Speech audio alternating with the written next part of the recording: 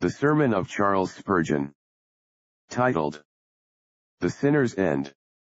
Text. Until I went into the sanctuary of God, then understood I their end. Surely thou didst set them in slippery places. Thou castedst them down into destruction. Psalm 73:17-18. Want of understanding has destroyed many. The dark pit of ignorance has engulfed its thousands. Where the lack of understanding has not sufficed to slay, it has been able seriously to wound. Lack of understanding upon doctrinal truth, providential dealing, or inward experience, has often caused the people of God a vast amount of perplexity and sorrow, much of which they might have avoided had they been more careful to consider and understand the ways of the Lord. My brethren, if our eyes are dim, and our hearts forgetful as to eternal things, we shall be much vexed and tormented in mind, as David was when he understood not the sinner's end, for indeed it is a great mystery to ordinary reason to see the ungodly prospering and pampered while the righteous are chastened and afflicted. Let us, however, receive a clear understanding with regard to the death, judgment, and condemnation of the proud sinner, then at once our sorrows and suspicions are removed, and petulance gives place to gratitude. See the ox paraded through the streets covered with garlands, who envies its lot when he remembers the axe and the altar. The child may see nothing but the flowers, but from the man of understanding no childish ornament can conceal the victim's misery.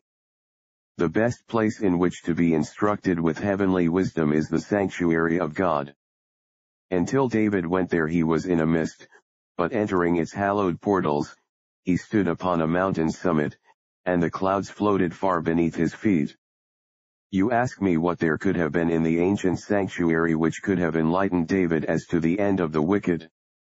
It may be, my brethren, that while he sat before the Lord in prayer, his spirit had such communion with the unseen God, that he looked into unseen things, and saw, as in an open vision, the ultimate doom of the graceless, or it may be that the hallowed songs of Israel's congregation foretold the overthrow of the foemen of Jehovah, and stirred the royal soul.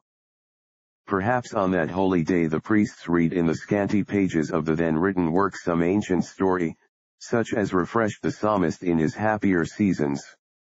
It may have been that they rehearsed in the ears of the people the years beyond the flood, and the universal death which swept a world of sinners to their eternal prisons with a flood of wrath, or it may be that they read concerning Sodom and Gomorrah, and the fiery shower which utterly consumed the cities of the plain.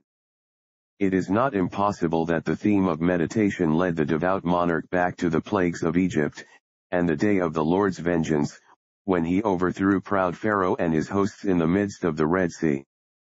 The book of the wars of the Lord is full of notable records, all revealing most clearly that the right hand of the Lord hath sooner or later dashed in pieces all his enemies. Possibly when David went into the sanctuary of God the law was read in his ears. He heard the blessings for obedience, the curses for rebellion, and as he listened to the thundering anathemas of the law which curses none in vain, it may be that he said, Now understand I their end. Certainly a due estimate of the law of God, and the justice which maintains its dignity will clear up all fears concerning the ultimate escape of the wicked. Such a law and such a judge allow not the slightest suspicion that sin will always prosper. Moreover, brethren, David could not well go up to the sanctuary without witnessing a sacrifice, and as he saw the knife uplifted and driven into the throat of the victim, and knew that he himself was preserved from destruction by the sufferings of a substitute, represented by that lamb, he may have learnt that the wicked, having no such sacrifice to trust to, must be led as sheep to the slaughter, and as the bullock is felled by the axe, so must they be utterly destroyed. By some of these means, either by the sight of the sacrifice, or by his own meditations, or by the word read and the expositions given by prophets or priests in the sanctuary, it was in God's own house that he understood the end of the wicked.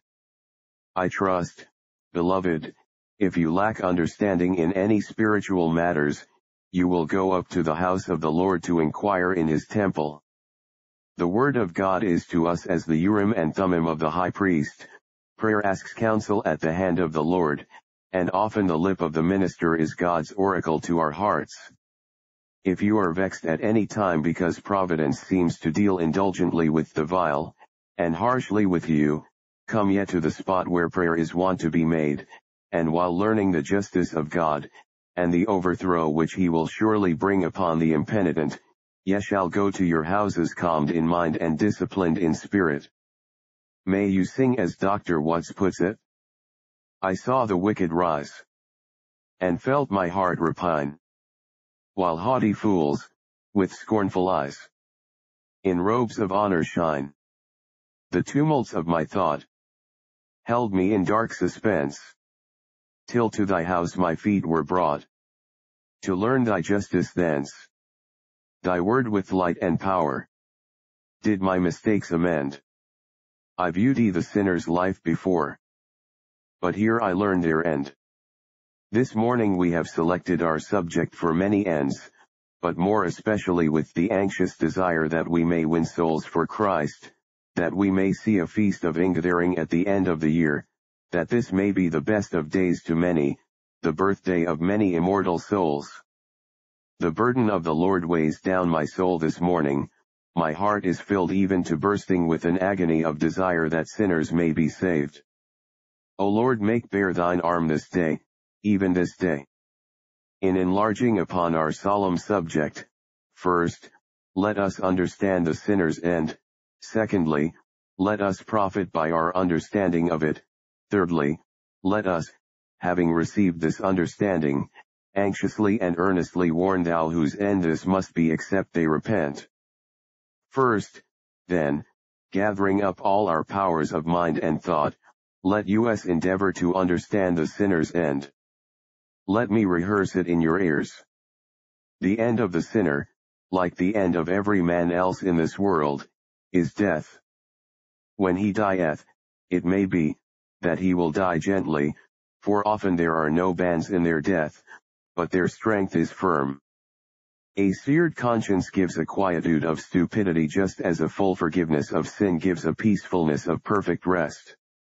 They talk about another world as though they had no dread, they speak of standing before God as though they had no transgression.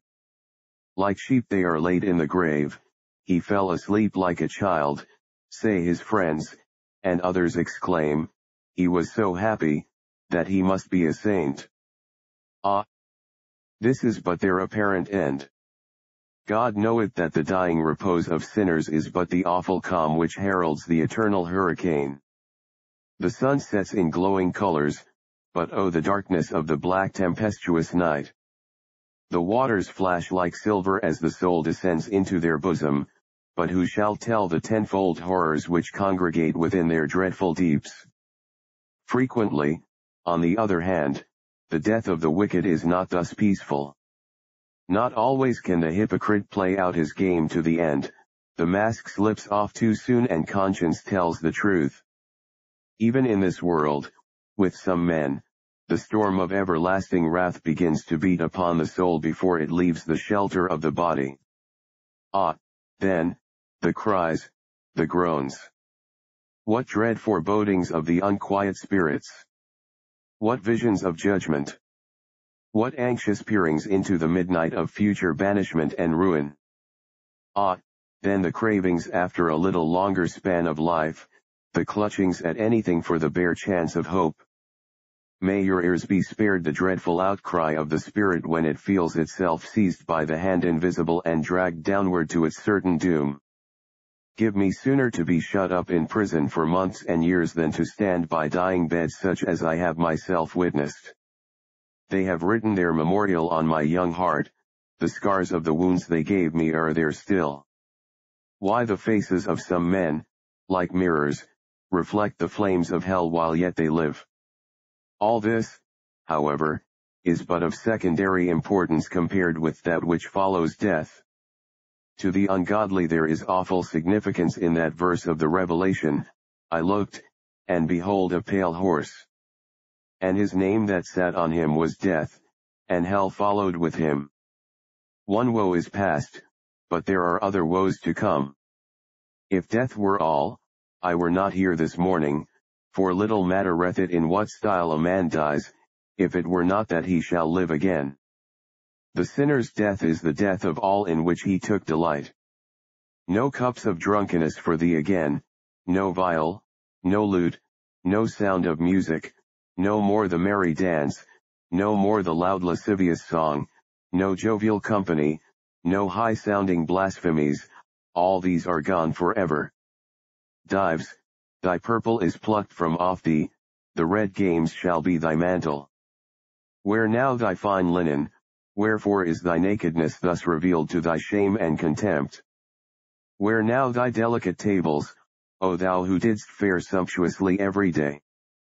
Thy parched lips shall crave in vain the blessed drop to cool thy tongue. Now where are thy riches, thou rich fool? Thy barns are indeed pulled down, but thou needest not build greater.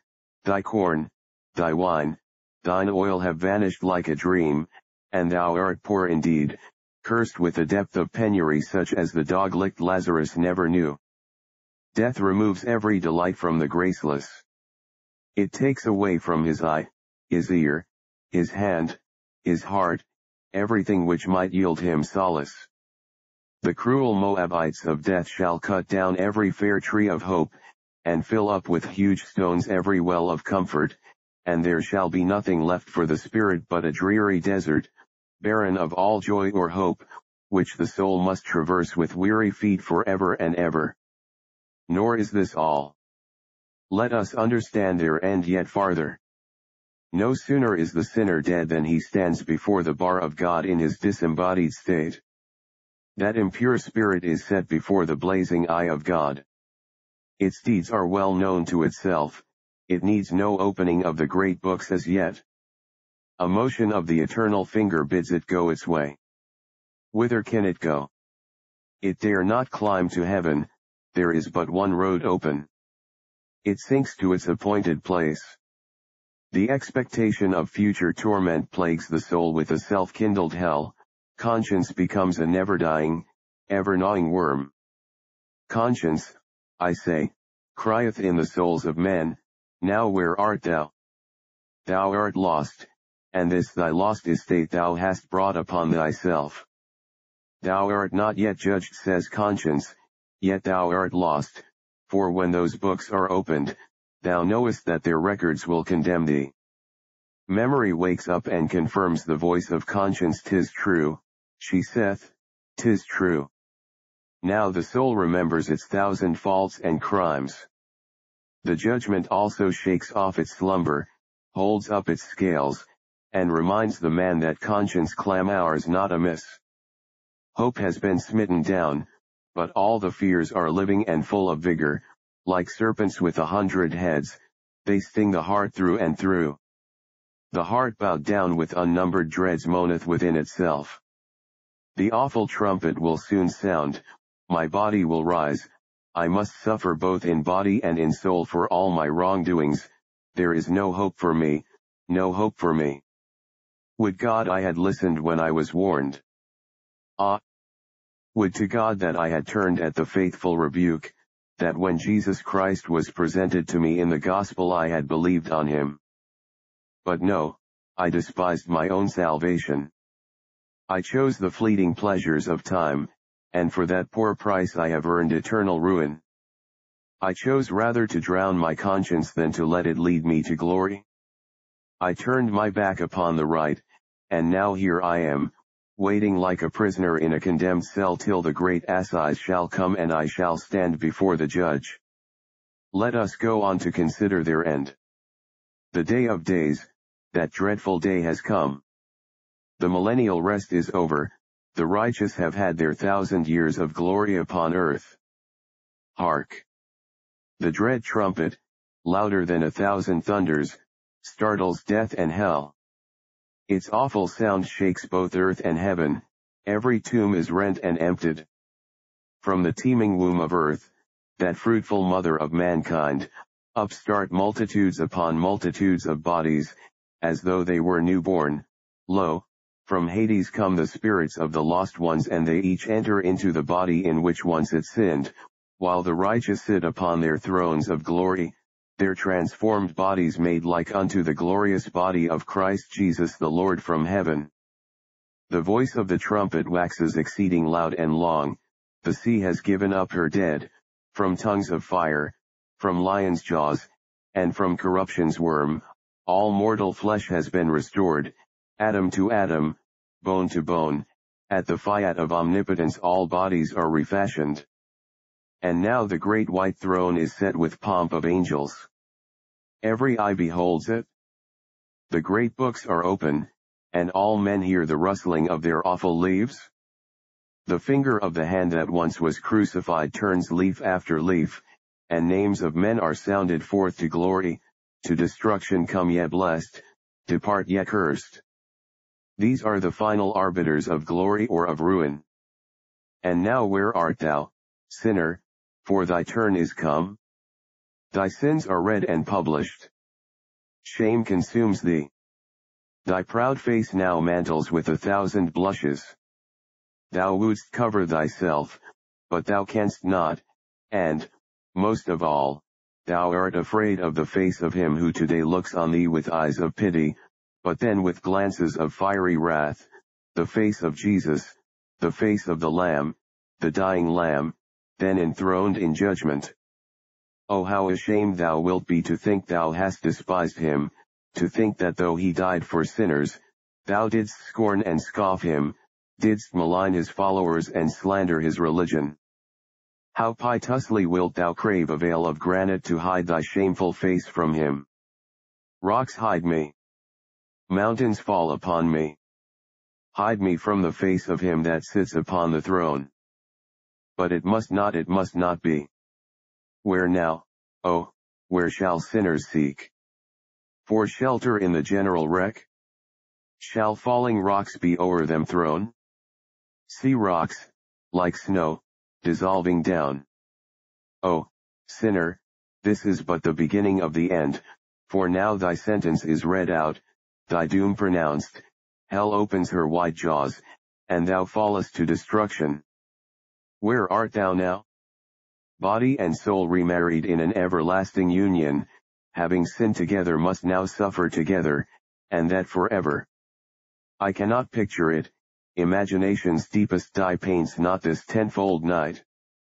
I cannot portray the anguish which both soul and body must endure, each nerve a road for the hot feet of pain to travel on, each mental power a blazing furnace heated 7 times hotter with raging flames of misery.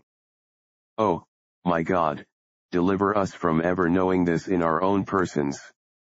Let us now pause and review the matter.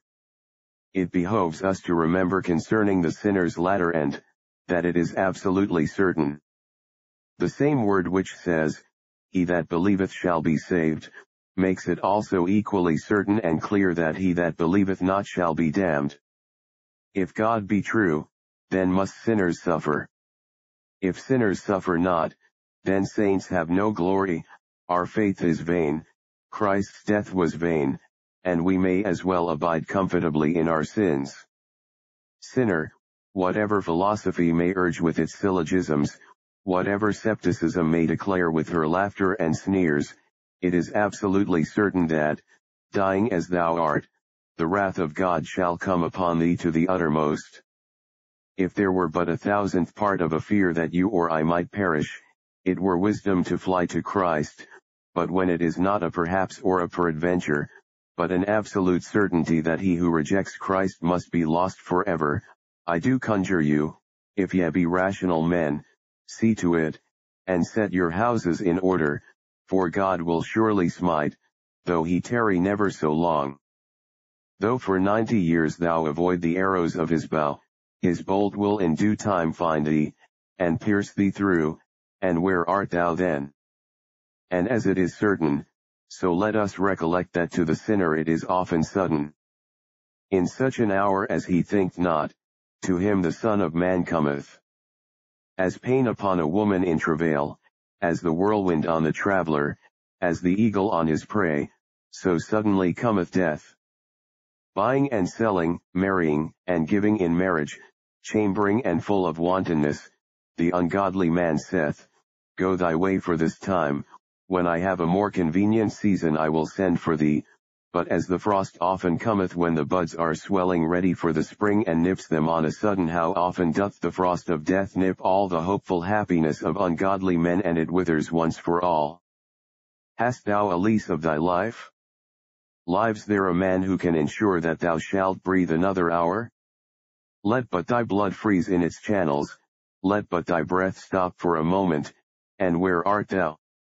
A spider's web is a strong cable when compared with the thread on which moral life depends. We have told you 1,000 times, till the saying has become so trite that you smile when we repeat it, that life is frail, and yet ye live, O men, as though your bones were brass, and your flesh were adamant, and your lives like the years of the eternal God.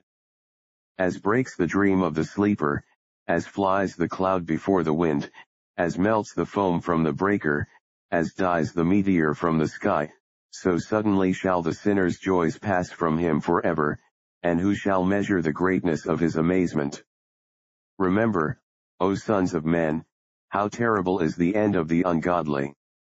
You think it easy for me to talk of death and damnation now, and it is not very difficult for you to hear, but when you and I shall come to die, then every word we have uttered shall have a weightier meaning than this dull hour can gather from it.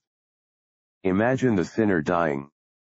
Weeping friends are about him, he tosses to and fro upon yon weary couch.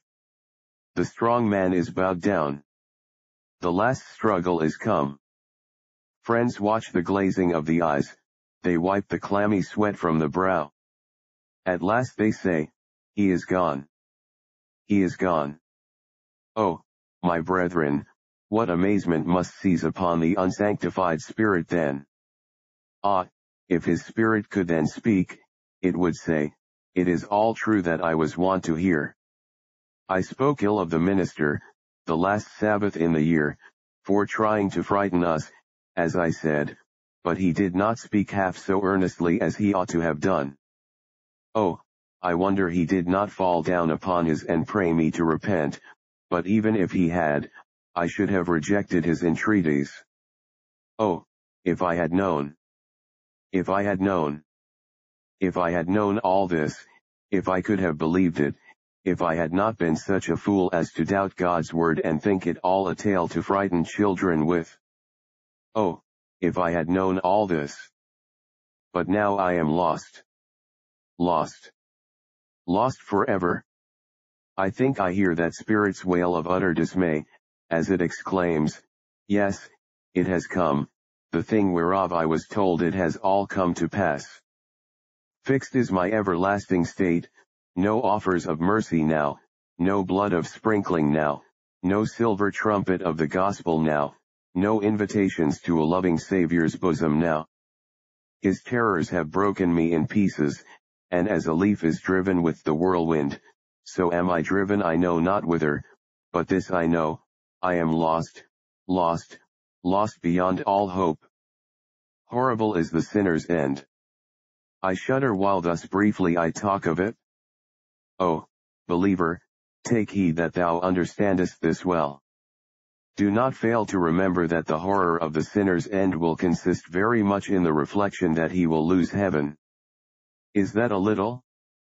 The harps of angels, the company of the redeemed, the smile of God, the society of Christ, is this a trifle to lose the saints' best rest, that heritage for which martyrs wade through rivers of blood, that portion which Jesus thought it worth while to die that he might purchase? They lose all this, and then they earn in exchange the pains of hell, which are more desperate than tongue can tell. Consider a moment. He that indicts the punishment is God. What blows must he strike? He did but put out his finger and he cut Rahab and wounded the dragon in the Red Sea. What will it be when stroke after stroke shall fall from his heavy hand? O omnipotence, omnipotence, how dreadful are thy blows! Sinner, see and tremble, God himself comes out in battle against you. Why, the arrows of a man, when they stick in your conscience, are very sharp, but what will the arrows of God be? How will they drink your blood and infuse poison into your veins? Even now, when you feel a little sickness you are afraid to die, and when you hear a heart-searching sermon, it makes you melancholy. But what will it be when God in thunder dressed, comes out against thee and his fire consumes thee like the stubble? Will God punish thee? O sinner, what punishment must that be which he inflicts? I tremble for thee. Flee, I pray thee, to the cross of Christ, where shelter is prepared. Remember, moreover, it will be a God without mercy, who will then dash thee in pieces. He is all mercy to thee today, O sinner. In the wooing words of the gospel he bids thee live, and in his name I tell thee as God lives he willeth not thy death, but would rather thou shouldest turn unto him and live.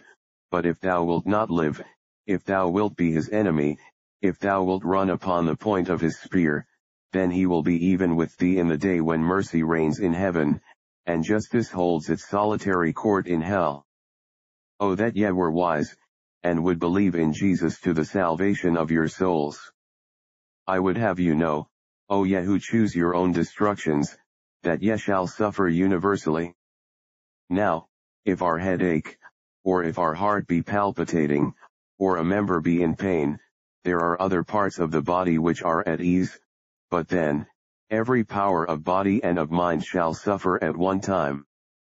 All the chords of man's nature shall vibrate with the discord of desolation. Then shall suffering be unceasing. Here we have a pause in our pain, the fever has its rests, paroxysms of agony have their seasons of quiet, but there in hell the gnashing of teeth shall be unceasing, the worm's gnawings shall know no cessation, on forever a hot race of misery. Then, worst of all, it shall be without end. When 10,000 years have run their course, thou shalt be no nearer to the end than at first. When millions have been piled on millions, still the wrath shall be to come, as much as if there had been no wrath at all. Ah! These are dreadful things to talk of, and you who hear or read my sermons know that I am falsely accused when men say that I dwell often upon this dreadful theme, but I feel as if there is no hope for some of you, unless I thunder at you. I know that often God has broken some hearts with an alarming sermon, who might never have been won by an inviting and wooing discourse. My experience goes to show that the great hammer of God breaks many hearts, and some of my more terrible sermons have been even more useful than those in which I lifted up the cross and tenderly pleaded with men. Both must be used, sometimes the love which draws, and anon the vengeance which drives. Oh, my hearers, I cannot bear the thought that you should be lost. As I meditate, I have a vision of some of you passing away from this world, and will you curse me? Will you curse me as you go down to the pit? Will you accuse me, you were not faithful with me? Pastor, you did not warn me, minister, you did not strive with me. No, by the help of my Lord, through whose grace I am called to the work of this ministry, I will be clear of your blood. You shall not make your bed in hell without knowing what an uneasy resting place ye choose. Ye shall hear the warning. It shall ring in your ears. Who among us shall dwell with everlasting fire? Who among us shall abide with the eternal burnings? I do assure you a true love speaks to you in every harsh word I utter, a love that cares too much for you to flatter you, a love which must tell you these things without mitigating them in any degree, lest ye perish through my trifling. He that believeth not shall be damned. Turn ye, why will ye die? Why will ye reject your mercies?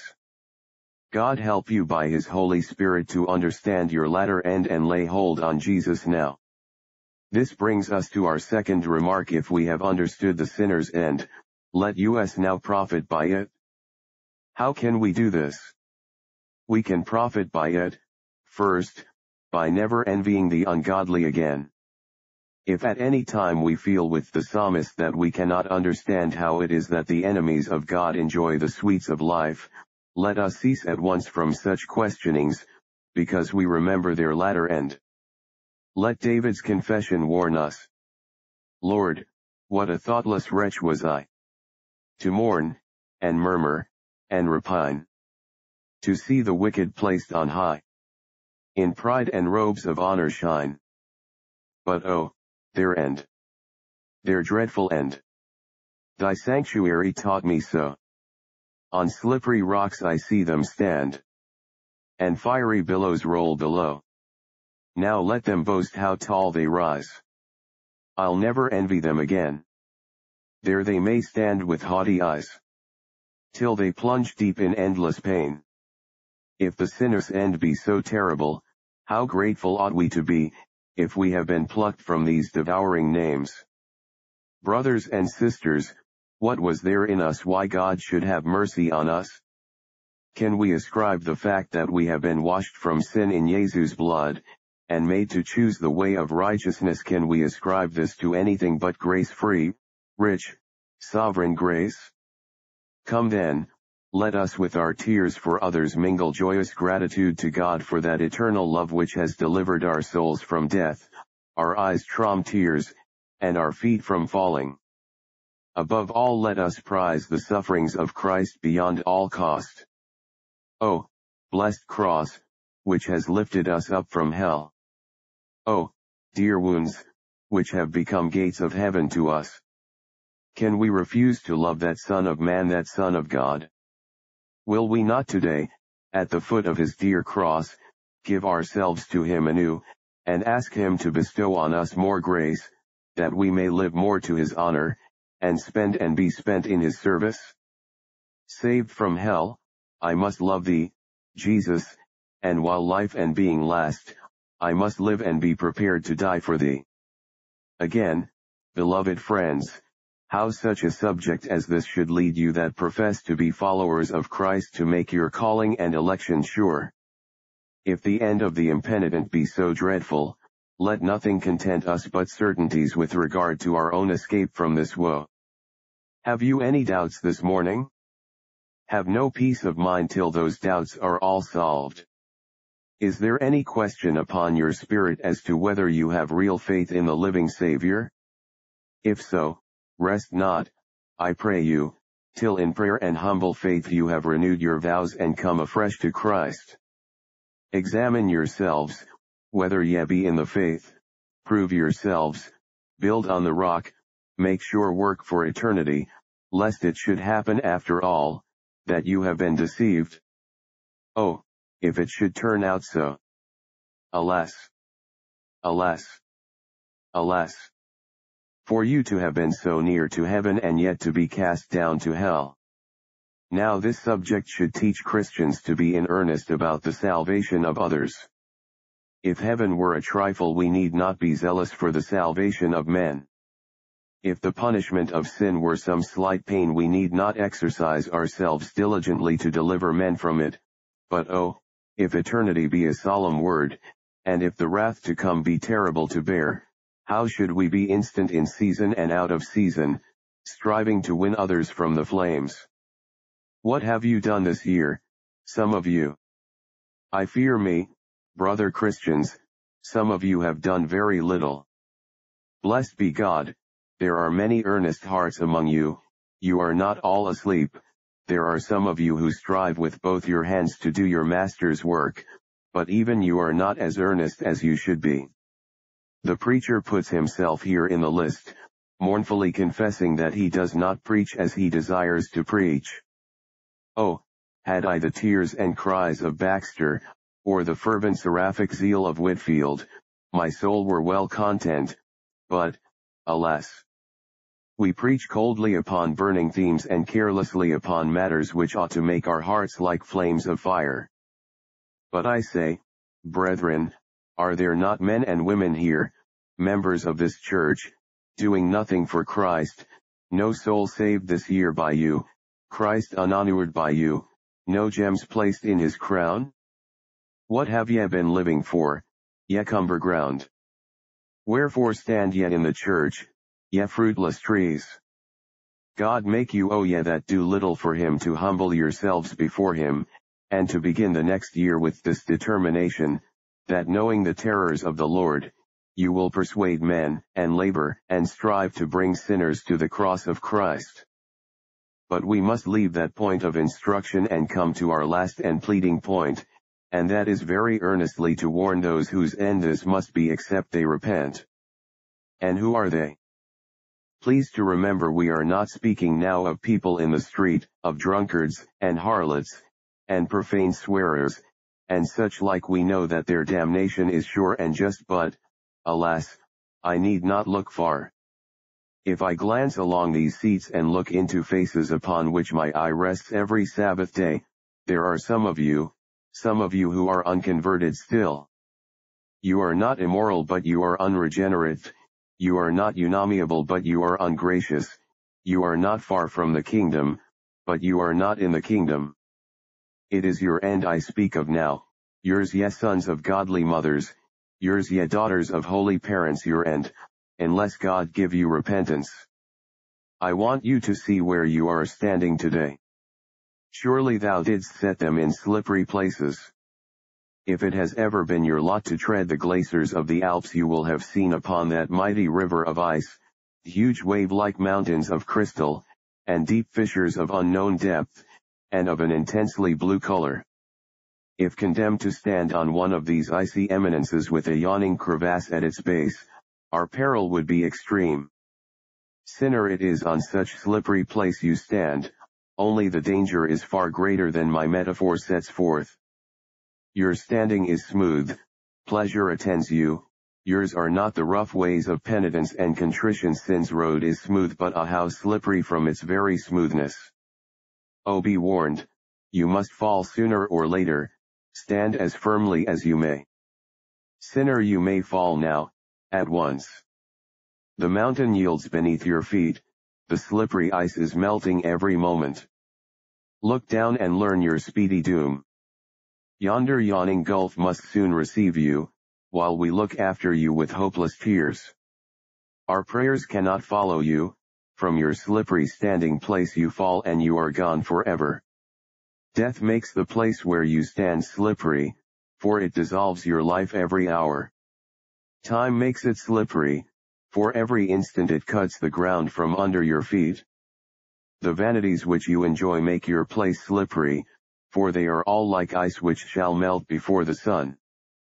You have no foothold, sinner, you have no sure hope, no confidence. It is a melting thing you trust to. If you are depending on what you mean to do, that is no foothold.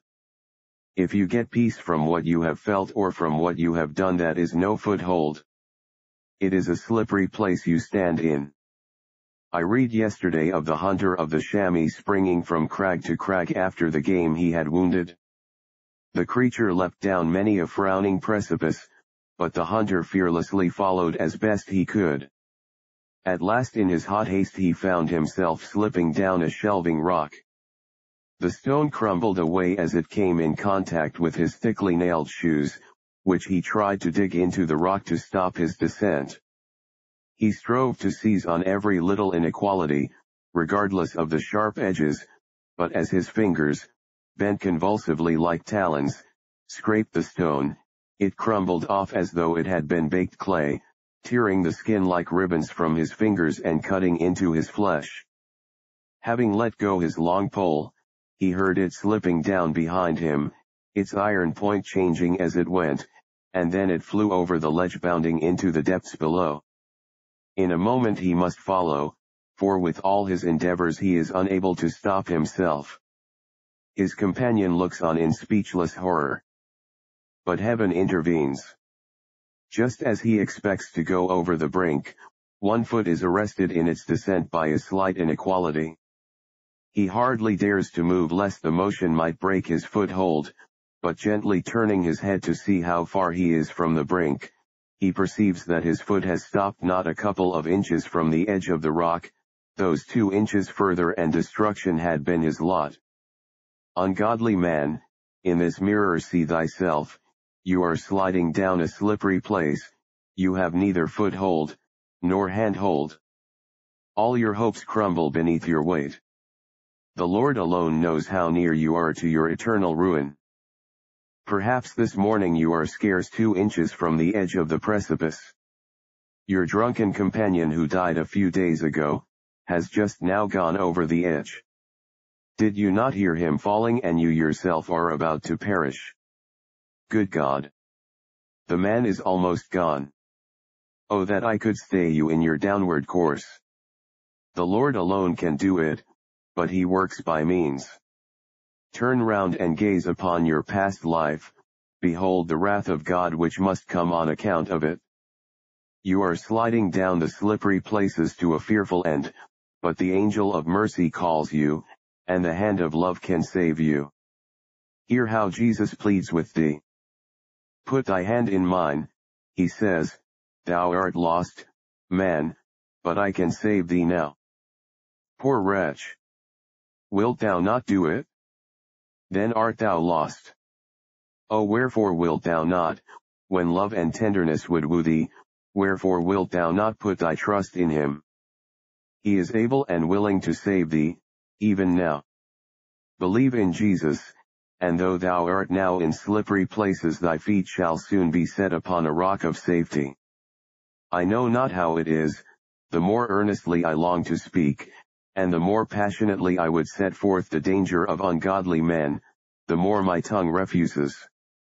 These weighty burdens of the Lord are not to be entrusted, it seems, to the power of oratory. I must stammer and groan them out to you. I must in short sentences tell out my message and leave it with you. I have the solemn conviction this morning that there are scores and hundreds of you who are on the road to hell. You know you are. If conscience speaks truly to you, you know you have never sought Christ, you have never put your trust in him, you are still what you always were, ungodly, unconverted. Is this a trifle? Oh, I ask you, I put it to your own judgments, is this a thing of which you ought to think carelessly? I pray you let your hearts speak. Is it not time that some of you began to think of these things? 9 years ago we had some hopes of you, those hopes have been disappointed up till now. As each year rolls round you promise yourself that the next shall be different, but there has been no change yet. May we not fear that you will continue entangled in the great net of procrastination until at last you will have eternally to regret that you kept deferring, and deferring, and deferring, till it was too late. The way of salvation is not hard to comprehend, it is no great mystery, it is simply believe in the Lord Jesus Christ and thou shalt be saved. Trust Christ with thy soul and he will save it. I know you will not do this unless the Holy Spirit constrains you, but this does not remove your responsibility. If you reject this great salvation you deserve to perish. When it is laid so clearly before you, if you refuse it, know I can pity you among all the thousands in hell or all the millions in heaven. How they deserve the deepest hell. Who slight the joys above. What chains of vengeance must they feel? Who break the cords of love. May I ask all Christian people to join in prayer for the ungodly. When I cannot plead as a preacher, I bless God I can plead as an intercessor. Let us spend, all of us, a little time this afternoon in private intercession. May I ask it of you as a great favor, occupy a little time this afternoon, each child of God, in praying for the unconverted among us. Conversion work does go on, there are many always coming to be united to the church, but we want more, and we shall have more, if we pray for more. Make this afternoon a travailing time, and if we travail in birth God will give us the spiritual seed. It is to the Holy Spirit we must look for all true regeneration and conversion, therefore let us pray for the descent of his influence, and depend upon his omnipotence, and the great work must and shall be done. Could I address you in the tones of an angel, yet I could not have more to say than this: sinner, fly to Christ. I am glad I am weak, for now the Master's power shall be the better seen. Lord, do thou the sinner turn, and make him feel the danger of his state, and find in Christ a ransom and a rescue, and to thy name be glory. Amen.